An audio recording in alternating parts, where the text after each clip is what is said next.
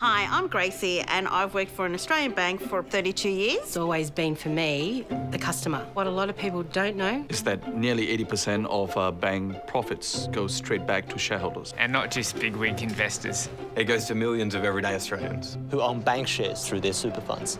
Profits don't belong to the banks, they belong to everyday Australians like you. Australian bank profits belong to Australians. Australian banks belong to you. They do, of course they do. Authorised by TPs in Sydney.